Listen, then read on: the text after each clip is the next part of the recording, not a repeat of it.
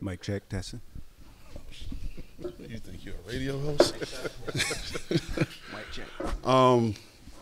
Just want to kick it off and thank everyone for being here this morning. It's the first day of real work, first day of, really why we're all here. Super excited to get this thing started. It's been a long off season, nonstop, rolling for us ever since we got here. And now that we got all 91 guys here and our full coaching staff here, it's fun.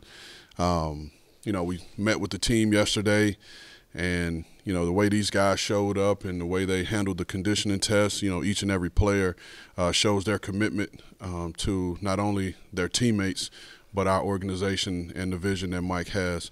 Before we kick off, something that I haven't done yet that I want to take the time to do is thank the scouting staff. We get, us three up here, we get a lot of the credit for things and a lot of the hate for some things. But we have a tremendous staff. We have men and women that give us their all, and they help make our jobs easy and when it comes to making decisions. So I want to thank Vin Marino. Vin's done a really good job for us. I refer to all of us as the odd couple, with Vin. And Vin is a strong and solid voice for us when it comes to player values and getting these contracts done. So I want to thank Vin, Brian Gardner, John Salge, Kevin Turks, Mike Bonney, Dale Thompson, Brandon Taylor, Bryce Wasserman, Casey Callahan, Patrick Calloway, TJ Early, Matt Miller, Tom Roth, Wes Slay, Max Curtis, Rob Ritterer, Patrick Wu, Corey Cooper, Michael Johnson, Adam Bondi, Matt Emerito, and we also have three new additions. Sarah Bailey, who will be our Director of Football Research and Development, so she'll be working with Chad. Allie Archer, who will be our Amy Adams Strunk Women in Sports intern. And then we have former Titan Kaylin Reed here doing the non-Wooten internship.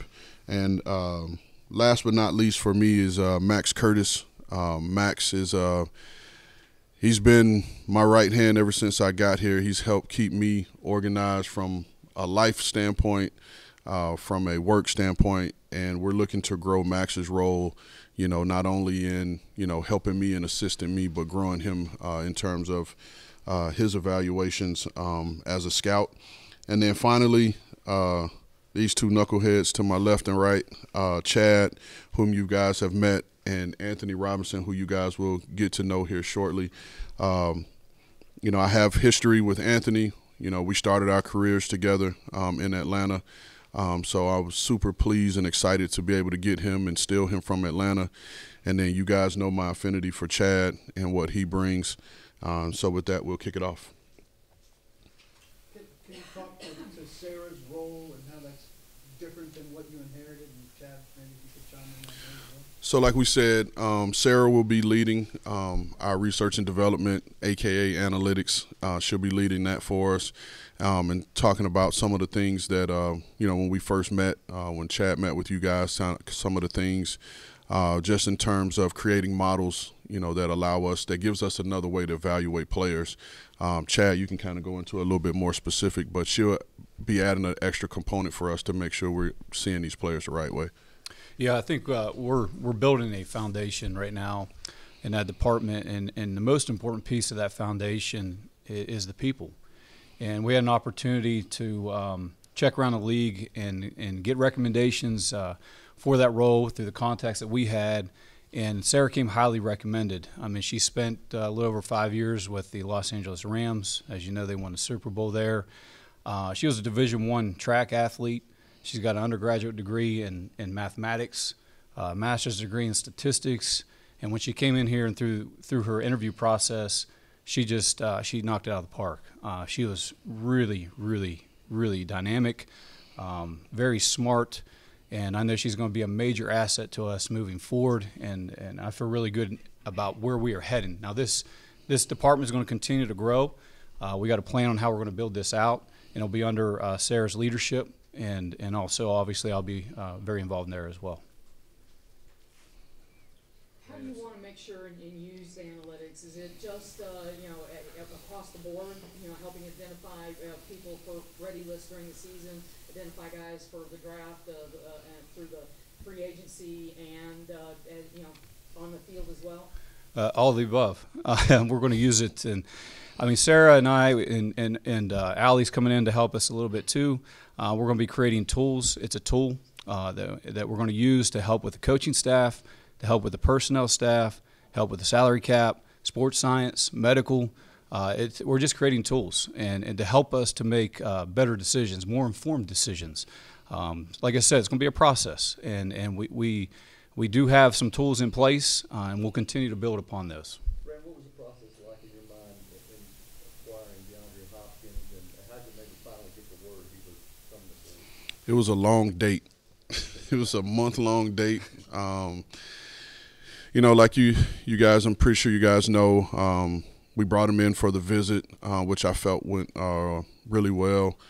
And, it was, like I said, it was just a long date. And while we're on it, it was from top to bottom. It wasn't just us and personnel. It wasn't just Mike with the coaches, but we had help throughout the building. Jahari Matthews, Amy, Tina Tuggle, everybody played a part in getting him here, right? Because it wasn't just making sure DeAndre knew that this was the best place. It was also making his family know that this was the best place. So we didn't only recruit him, we recruited his family. So when he came in and he had his family here with him, we made sure they got to see what the city of Nashville had to offer, because they're going to be more involved with the city as opposed to him. And so we rolled it out and let them see. And so, thank you to those people that I mentioned, and thank you to the city of Nashville for stepping up and showing out for us. We haven't seen a ton of guys in recent years that are receivers making big impacts. What makes you know or feel anyway that DeAndre Hopkins can be the guy that makes that big impact? So. Well, I mean, again, and it all comes down to the player and their wiring, and I think Hop is made of all the right stuff. I know a couple guys that trained with him, and so that's a part of it, using your contacts, and each and every one of those guys were like, this dude still has it, and now we hope we get to see that, and I believe that we will. I think you guys saw, when you met with him yesterday, his laser focus and where he's at, and I think he feels he has something to prove. Brandon, this short window of putting things together from the day you got here until the day when we're ready to go to work, do you feel like you've put together a roster that can compete as well as you could have in that window? I mean, yeah, I think we have a roster that will compete. Again, it all starts today, on the field, and something I kind of said from the get-go, we don't have to set the 53 until, September. So we'll continue to work, and continue to, look to add players. We've already brought players in for workouts and tryouts that, we identified that can help, make a competitive roster. And that's what we're always looking to do, is build a competitive roster. So we are where we are now, but we're not done. How do you balance the right tackle spot, knowing that you'll be without him for the first 6 weeks, but if you bring in a veteran and they're on the roster week 1, their contract's guaranteed for the whole week, and the guys that you have here that you're going to try out at that spot? Well, that's just a part of it. You got to kind of deal with what you're dealt. When MPF's, suspension came, we felt like we have guys here that can step in and compete. And again, it's all about creating competition at every position. So we'll continue to look, at that spot, and hopefully our guys here step up. And again, it's about building, the best 53 that's going to give us a chance to win every week. What do you think is your George Band on that situation? I know he came in for the workout and all. Yeah, I mean, we brought George in to get a look at him, and that was the extent of it. And Sorry, what do you think, Jamarco?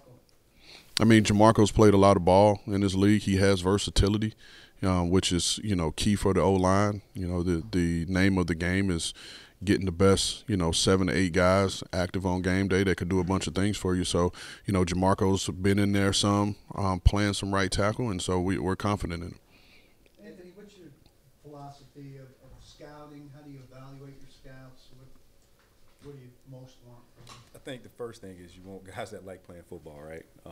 And the first thing for us is the people. You know, before they're football players, they're people, and we want to make sure that we're bringing in the right people that have the right football character and what we're trying to build here in our culture and our organization. How would you, Anthony, describe the relationship with Rand before you got here, and what's the process been like in kind of getting up to speed with this roster while continuing to do your job looking at players throughout the league? Yeah, so like Rand said before, we started together in Atlanta back in 2008. We actually walked in the building together. And from there, we just developed relationships. You know, our families are close. You know, his daughters grew up with my daughters. You know, so we've kept that bond throughout, you know, the change. You know, I've been in Atlanta the entire time. He's, you know, been a few stops before getting here. But we've made a conscious effort to maintain that relationship. And I think when you're coming into an organization and you're coming in new, you want to bring in people that you trust are going to be able to do the job, you know, execute the vision. And, of course, it helps when you have that friendship and that, you know, that relationship. Chad, is there anything in terms of maybe analytically speaking, in terms of DeAndre that maybe you guys saw, you know, last year that you liked particularly that said maybe he's still at a highly productive level? Yeah, I think it's important, you know, with my background with the scouting and also Cap and analytics, like all of it goes into the decision making. And I think it's important that we all understand it all goes back to the tape. That's where it all starts and that's where it all ends. And Hop is a proven player in this league. We all know that. Of course, yeah, we looked at the analytics. I had Sarah run analytics on him and what that looked like and what his rim probability is on the field and, you know, how productive he is. And we looked at the GPS and all the things that go with it. Yeah, sure, that's all part of the process. But at the end of the day, we get together as scouts. We evaluate the tape. We get with Coach Mike and his staff. You know, we're really excited to have him here. I mean, he's a great player. When he was out there last year, for the time he was out there, he's still making plays. He has a lot of ability. He's going to continue to do good things for us. We're excited to have him. Hold on real quick. You guys can ask Chad scouting questions too. He's not just analytics and computer. He can answer the scouting questions too. What's the season look like for you as far as a scouting standpoint and as you're working with the group? Well, you know, that is my foundation, is scouting. I was very fortunate to come from a scout-driven organization in Green Bay. You talk around the league, many people will tell you that's probably one of the best scouting organizations in the National Football League. You look how many general managers that he produced since Ron Wolf worked for all those guys, John Schneider to John Dorsey to Reggie McKenzie, you know, with Brian, you know, Ted Thompson was a huge mentor of mine, Russ Ball on the Cap side. Come from a great organization, a great foundation, and that is the foundation to why Rand brought me in adding these other pieces. But as far as my fall, you know, the way that's going to look or my role, it's a really great thing that I have Vin here. Vin's a seasoned veteran. I really trust him. He knows the Cap inside and out. He's probably forgotten more Cap than I even know. So I have someone I can trust, as well as having Sarah Bailey here to be able to lead a department on the analytics side. So I'm really excited to have her. So that'll free me up to allow me to go out in the fall and evaluate prospects. So I just told A-Rob, hey, just tell me who you want me to go see, and I'll go see him and give my evaluation. So I'm excited about being able to do that as well. Rand, did you talk to Derek at all about what went on in that running back summit Zoom thing, and just kind of how much have you been following the talk around the league about that? Yeah, no, that's none of my business. You know, I haven't talked to Derek, you know, about that. You know, as a former running back, I'm biased. I know Chad is a former running back; he's biased as well. You know, I mean, it's something that you know, those players are going to have to continue to do whatever it is they do or they're doing to figure out what's best for them. But to answer your question, no, I hadn't talked to Derek about it. How do you feel about the depth of this team, Rand? I mean, again, I feel like for where we are right now, I think we have quality depth, you know, all the way around. But, you know, like I'll continue to say, we're going to always continue to look to improve it and always continue to look to add competition at each and every spot. Do you have certain positions where you kind of want to see what you've got in young guys and then potentially could make a move midway through camp or into camp to bolster spots? Or how much of camp is about filling good about what you have and then decide whether you'll go get something else? Yeah, I don't think we're going in at a mind frame of, let's see what position X has, for the first week, and if it's not there, then let's move on. I think some of these young guys that have come in, I think they've earned, the opportunity to compete and show what they have, and we know that that's going to be, a process. Some of these, kids, this is their first time around. None of these rookies have ever been in full pads in the NFL setting, so that'll work itself out.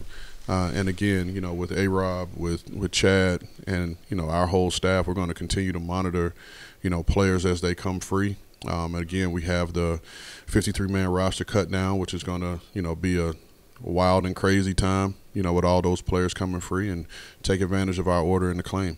I know it's early, but with the third quarterback situation, weighing that against a sixth receiver or a fifth safety or whatnot, how tough is it to weigh that value, for some of those final rosters? I don't think it's tough. I think it's one of those things where, I think every team in the league, because it's a new rule, I think every team in the league is going to weigh that, and it's a puzzle. It's playing with pieces. One thing I learned from Kyle Shanahan, it's not always a one-for-one. You're not going to cut a receiver for a receiver.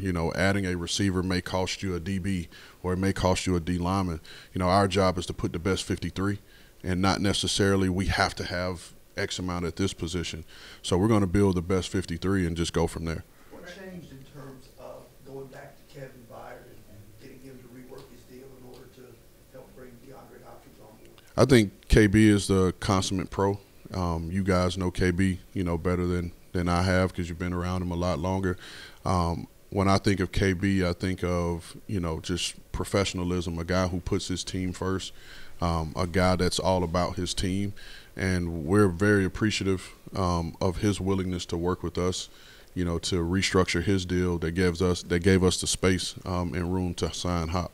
Ryan, last year obviously ended fourth year. This organization's won a lot of games in recent years. You basically turned over about half the roster. Do you view this as kind of a total reset of that, or how did you balance putting your stamp on the roster versus building off of what Mike's built here? Well, again, it wasn't just myself. Mike's my partner. We do everything together. There won't be a player that we bring in that we're all in agreement on, that can help us. Again, I've always said, I feel like I'm in a very unique position coming in as a first-time GM and having someone as established as Mike, in here already. And so it's a culture and what it means to be a Titan, what it looks like. And for me and these guys, because we're all new, we're just coming in following the blueprint, knowing what it is that we're looking for, which makes it easy. We have, vets at key spots, that have been very productive, in this league. And, we're just not in the business of giving away good football players. Rand, what are the expectations for the progress from now until the new camp for Will Levis? It's no different from any other player. Improve. Improve, play fast, and be ready when your name is called. It's really as simple as that. We're not putting any more pressure on Will than we would put on, Peter or, anyone else, for that matter. It's the name of the game is coming in, being able to play fast, execute your assignment, and do it to the best of your ability. And when it comes to the Hassan Haskins situation, you guys let everything play out legally before any kind of a decision is made, or can you make any kind of decision before, if you feel like you have enough information? I think as a whole, as an organization, we have our core philosophy and beliefs, and it's a situation that we take very, very seriously.